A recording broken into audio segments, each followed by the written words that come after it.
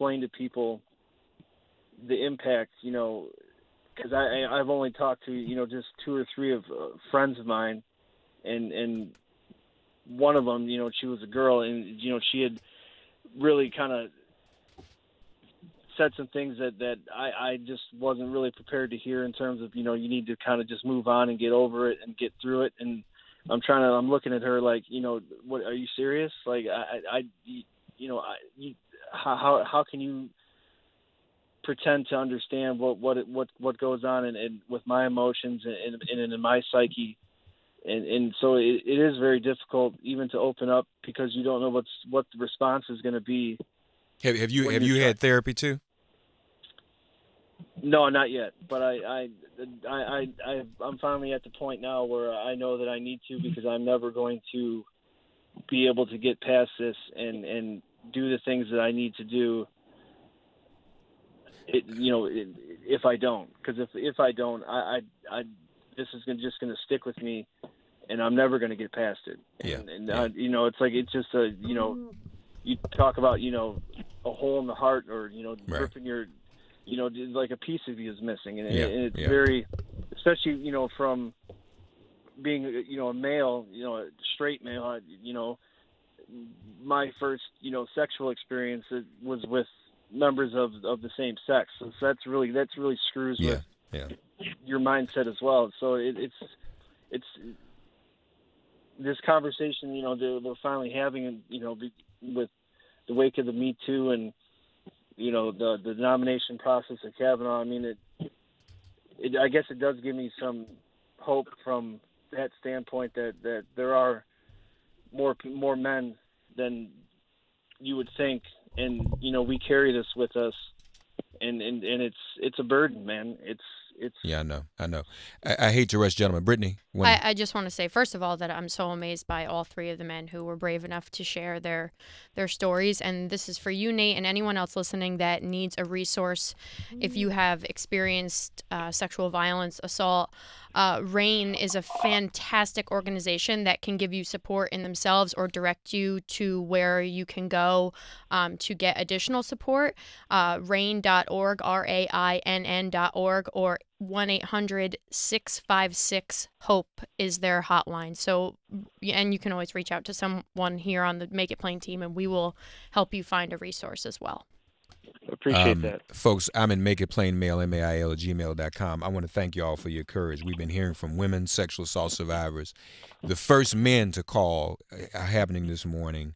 Todd in Indiana, who was raped by a cousin when he was 10 or 11. Joe in Kentucky, a victim of a gang rape in the military. Nate in Michigan, also a victim. I mean, it was 3 people, so that's a gang as well, Nate, as far as I'm concerned. And the more men that tell these stories and relate their experiences, the more other men who are not sensitized can become sensitized, I think.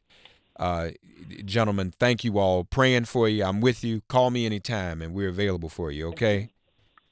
Thanks, Mike. Appreciate it. All right. Thank you for your courage and for your strength, Nate and Joe and Todd. Wow. Okay. All right. Getting a lot done this morning. So, as promised, in studio here with us, and folks, we're on Facebook, Twitter, and YouTube right now.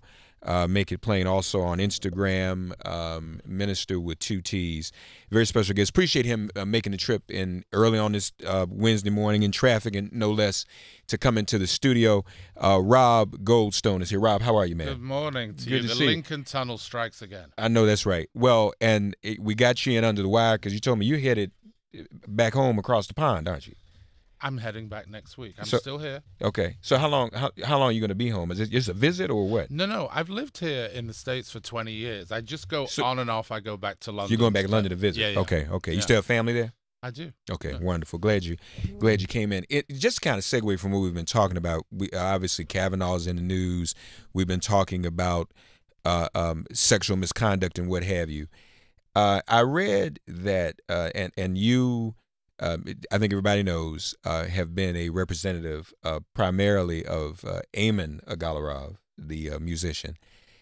Is it true? I read that in the initial meeting between Eamon and Trump in the whole conversation about the Miss Universe pageant, Trump made a bet or tried to make a bet. Is that accurate? I think, are you, it depends. Are we talking about the thing tell me what you. Well, in my book, he wanted to make a bet about how many women. Right. It was at a dinner, and we were in Las Vegas. Okay. It was the first time that the Aguilarovs would meet with the Trumps, and with the Trumps would actually be with Donald Trump. And during the dinner, everybody, when you're trying to break the ice, is trying to bond in some way. You and I'll bond, we'll say something. Right. So Donald Trump's way of bonding was to suddenly say, out of the blue, very loudly, Emin, I'll take $1 million off the cost of the fee to stage Miss Universe if you tell me if you've ever slept with any of the contestants. And he did like a big laugh, and people laughed. And Emin's not like a wallflower, so I was like, oh, this will be interesting.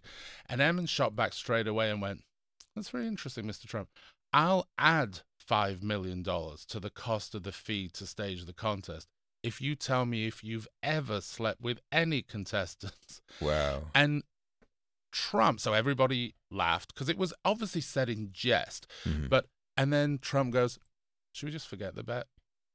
But it was all said loudly. Now, some people have said to me, was that a bit creepy? Was that a bit odd? If it had been said like a whisper, it would have been. But it was obviously intended as a kind of ice-breaking joke. It was his attempt at humor. Yeah. But it doesn't sit well with where we are today. No, I understand that. Yeah, I mean, and obviously in poor taste. But now, let me ask you this: you helped to organize Miss Universe, Pat. That was in 2013. It seems like an eternity ago. I know. There were rumors about what Trump had done at pageants around women. Did you ever witness anything like that? Nothing. Well, first of all, I wasn't really involved on the pageant side. Okay. So to put it in perspective, my client Emin, we were in with Miss Universe to actually find a co-star for a video, and because he owns a bunch of things in Russia, he owns venues, he owns shopping malls and things. He suddenly said, "Well, why don't we stage it?" Meaning him, not me. Why don't we stage it in Moscow?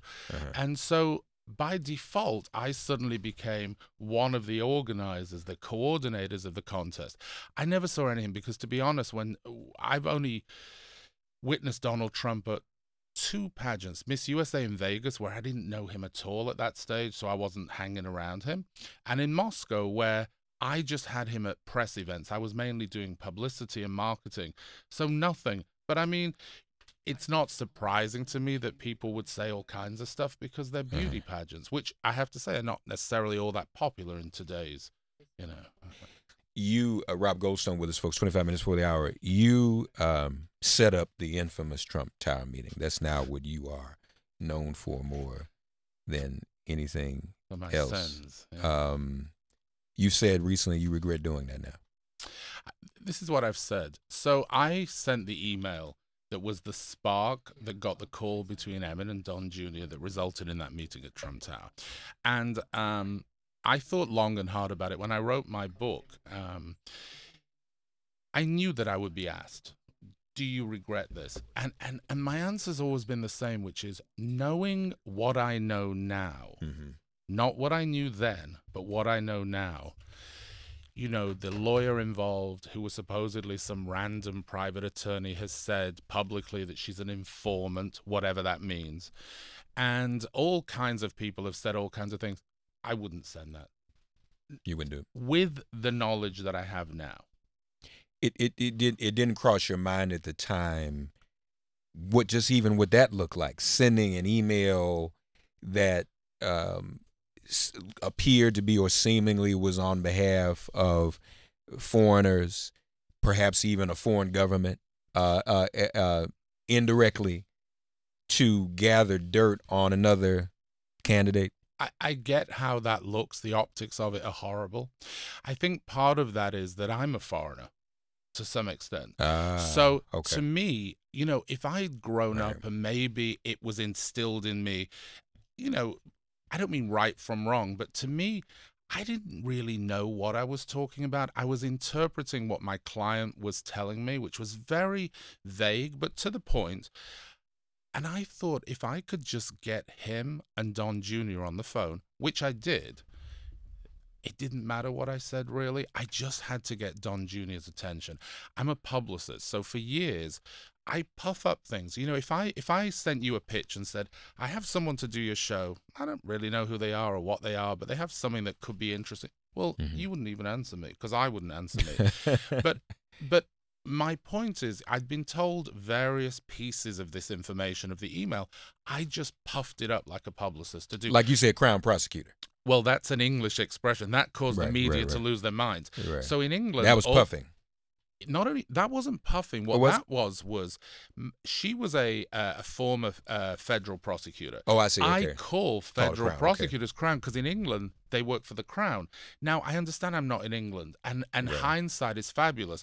But what I will say is, if I'd been sending an email to the son of the president of the United States, I probably would have spent more than 2 or 3 minutes on it. I was sending an email to get someone's attention to someone whose father was a reality TV star, a huge businessman who was running for president, and who most people believe that you or I had more chance of becoming the occupant of the White House. Do you believe that Donald Trump Sr. knew about the meeting? I don't know that. I know you don't know, but what do you believe? What do I think? I think this. I can only bring it back to myself and to human nature, which is, if I was taking a meeting sort of on behalf of my father in my conference room that he owned in his building with his name on it, with his son-in-law and with the chairman of his campaign, I would tell my father. But he's not my father, so I don't know. But human nature would say to me, I think you'd probably say something. Were you asked anything like that in the grand jury? I wasn't asked that, because one of the things that is kind of instilled in you by the people asking the questions is that they're not out to have you speculate or to have opinion. Yeah. True. So what was very interesting for me, having been a journalist, I used to be a radio presenter in England, was to not speculate and do that. And maybe that's why I sound a little bit guarded even when I give answers now, because they don't want your opinion. They don't want your speculation. They just want your facts. It's a bit like when you look at what's happening with the Kavanaugh hearings.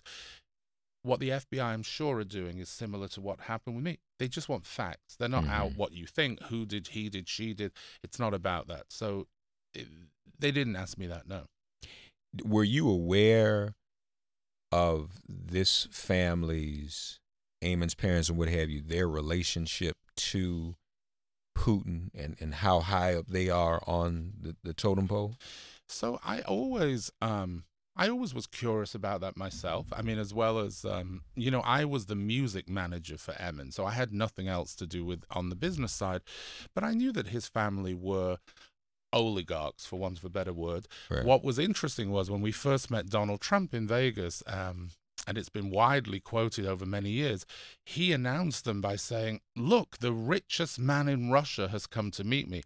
Well, at the time, his father was the 54th richest man in Russia, according to Forbes. But that didn't seem to bother Donald Trump. You know, it's another of amazing, the best, the biggest, the finest. And I think he liked the idea of saying they were the number one, because it bolstered his ego as much as giving them some praise. But, Eamon's father, on the few occasions that it ever came up, and usually it was while journalists were interviewing him, he would always be fiercely independent of his relationship with the government, saying that, he's not one of the oligarchs who was given a state-owned company. He got his start by selling bootleg videos and DVDs on the black market. So he kind of was, I don't know if it's true, but he kind of was fiercely proud of his independence away from the government.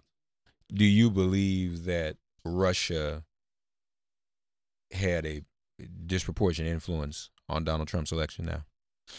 So I think that, if I'm being honest, there are people way above my pay grade and my intellect to some extent who are currently investigating that, Bob Mueller and his team and the congressional inquiries. But if the intelligence communities are to be believed, then there was definitely some kind of interference. I just always want to put in perspective what I believe, which was that my email in the meeting that transpired after that, I've always believed was a very small part of a jigsaw puzzle that is Russiagate. The difference is that maybe because of the clarity in which I wrote that email, and the fact that I and actually everybody else involved have never denied the meeting took place once it came to light, and have talked about what happened inside it. It's the clearest part of it for people to see. But I do believe that ultimately it's a very, very small part of what is a very complicated puzzle. Rob Goldstone with us, folks. You are you in danger at all, do you think? It's an interesting question. So I'll ask you a question. When you say danger from where? Well, Who, I what? mean, you're exposing oligarchs related to Putin, exposing one who is president who has been called an unwitting agent, at least of Putin, and I'm be honest, Putin is, checking folk out. So, how I would answer that is that whilst the media and people and the public speculated wildly about my role in this, which I like to say, I'm making it very simplistic, was as a publicist who puffed an email. I always believed that there was no danger the way you're speaking about, for one very good reason. If we're to believe that people like the CIA, the FBI, the KGB, which is now called the FSB in Russia, really know their job, well, they're the very people that know that I'm a publicist who sent an email. I have no connection to the government. I have no connection to Putin. So they, more than anybody, should know that if they do their job. It's the public and the media that like this idea of, who is this crazy English person that wears funny hats? Is he Putin's puppet? Is he a spy? But as it went along and the story transpired, that changed a bit, and people realized that, it was the perfect storm. We'd met the Trumps. My client had this connection above and beyond being in the music business. And so I was the intermediary, but I'd always been that.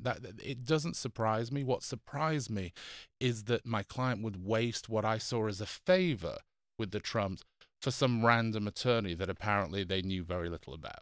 Right, and she didn't really produce what? Well, if again, I'm not saying I'm the smartest cookie around, but if I'm smart enough to know that she definitely produced very generic, I called it inane nonsense. And I know that because when she was saying, yeah, and Russians support the Democrats and how awful it was, and I looked over at Don Jr. and I thought, didn't your father used to support the Democrats also? Yeah. That was my initial thing, was didn't he used to fund the Democrats? Why would anyone care about this?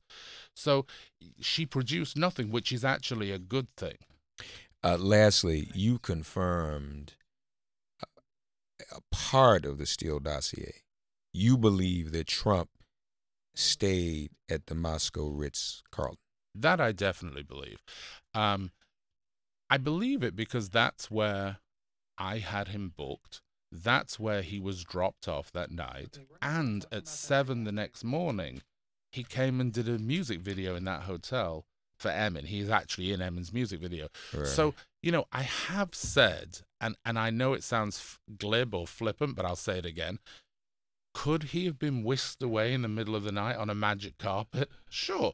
But do I think he did? No. I think he was probably sleeping at the Ritz-Carlton in the suite that was booked for him.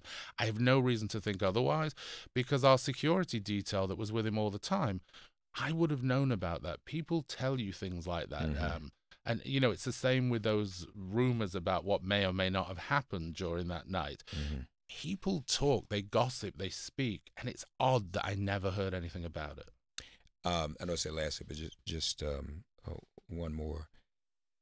What do you predict? You remember for the grand jury, is the jig up? Is Donald Trump in serious trouble? Is there a hammer that's going to drop?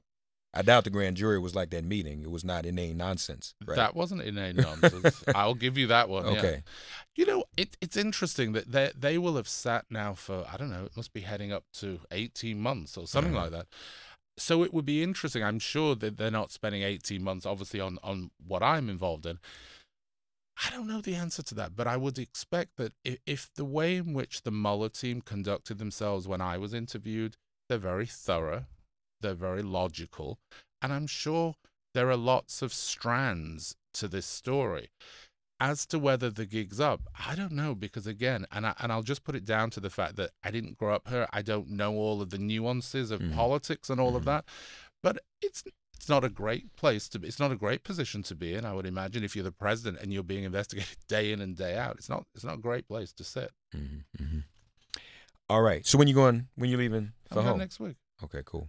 Thank you for coming in, man. Thank you. And again, apologies. If anyone's going through the Holland Tunnel, forget it. No problem at all. The Lincoln Tunnel, forget it. Go through the Holland Tunnel. We appreciate you taking the time to come in. Rob Goldstone, folks, safe travels, and let's keep in touch. Absolutely. All right, Take we may care, call pleasure. on you again as this develops. All right, folks, we'll take a quick break. We'll come right back. Sirius XM Progress, Resistance Radio, Get Woke and Vote with Draw Kavanaugh. This is MIP. From Russia with